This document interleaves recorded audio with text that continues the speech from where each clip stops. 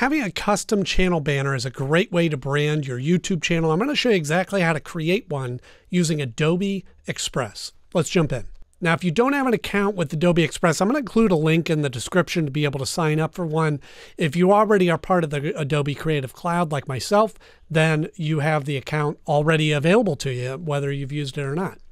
And that's going to bring you into your dashboard here. And they have all sorts of different types of things that you can create in here. What we're focused on today is creating a YouTube channel banner. So what we're going to do is we're going to go to Browse Templates. And this is one of the things that I love about Adobe Express is it gives you a lot of pre-built templates that you can then customize for exactly what you need. So you don't need to be a graphic designer to create a really stunning YouTube channel banner.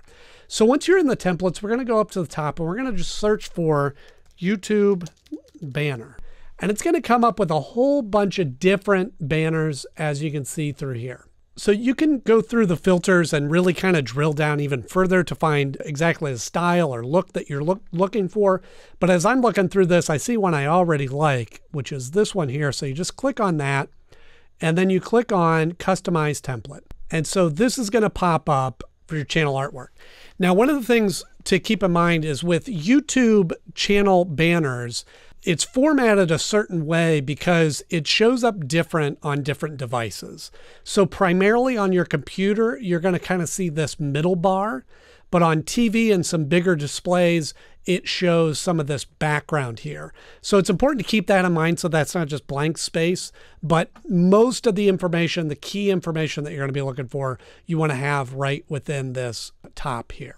So now we're going to go through and we're going to customize some of these elements that are in here. This is the look of the banner right here. And then across the side, you can see all the different elements and pieces parts that are in there. Okay. So first we're just going to change the name here. So we're just going to click on where it says John Doe. We're going to highlight it and we're going to add my name, Andy Canode. And you can see when I did that, it's a little bit, my name's longer. So we're just going to grab the corners here and just drag this down to make it a little bit smaller. And then we grab this to slide over the width of it. And then it's going to fit back in there just like that. And it's not a gaming channel. We are doing reviews. So we're going to go review channel. Then next, obviously that's not me. So we're going to add our own photo in there. And so what we want to do is we're going to want to head over to the side here. We want to go to upload. Click on upload. And then all you need to do is just scroll on your computer to find exactly the photo or image that you want to use. And we'll just go with that. And then you click on open. Now it's going to bring this picture up and it's already going to insert it into there. And now we're going to do a couple of things just to match this up even more. All right. So what we want to do is we're going to click on the picture and go over here and click remove background. And now I have a plain background, but this works even if you don't have a plain background or it's a little bit busier. And what we're going to do is then we're going to click on this image and grabbing the corners, we're just going to slide this down. Then we're going to slide this down. We're going to get my image to fit right in there. And then when we're over here, I'm just going to click on the old image there, and we're just going to hit delete. Okay. So now I have my picture in there and we have my information. They have subscribe, like, and comment. What I like to do is give people the expectation of what they're going to get from this. So instead of saying subscribe, like, and comment, I want to say new videos weekly. Then I'm just going to make this a little bit bigger, dragging this side here. There we go. So same kind of style, but it's new videos weekly. And then I don't need that little bell icon. So again, we're just going to select that and go delete. Okay. So now we can fill that space even more. And I'm actually going to move it up a little bit here because you have the option across this spot here to add links to your social media accounts once you get it into YouTube. So I'm going to do that. So then what I like to do is once I kind of have all the components, all the elements in there as I want them, then I want to go through and make my own branding choices based on what I want. So we're going to click on my name here. And I want to change the look and style of this. They have an option here to give you recommended fonts. So I'm going to view all, and I'm just going to go through here and find the one that I like best here. I kind of like this one here. Okay, nice and bold. Make that a little bit bigger. And then we're going to click on the review part. Same sort of thing. We're just going to go to these, and we're going to pick something a little bit different. Let me see. Maybe I'll do something like that. And we're just going to make that a little bit bigger here. And you can see when you drag this around, it gives you some guidelines. So it's showing you where it lines up in the image overall.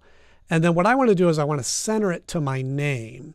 So if we slide it over, see a line pop up there showing that it's lining up with my name in the center. So we want it to be right there. Okay, I'm happy with that. I think that's the right look for those. We're going to close that out. We're going to get out of the effects here. And what I want to do is I want to go up to the theme, and I want to change these colors. So this is based on the template, but we can go through here and find our own kind of color theme. Again, if this is something you already have designed, you can layer that in, but I'm just kind of building this as we go. So I like this modern theme. So I'm just going to click on that. And you can see what it does is that didn't really line up the way that I want it. So let's try something a little different. That's pretty good. That's pretty good. I like that. I like that a lot, but my name isn't quite what I want it to be. So what we're going to do is we're going to click on the name, and we just want to change the color here. Maybe we just want it white. Now that pops really nicely.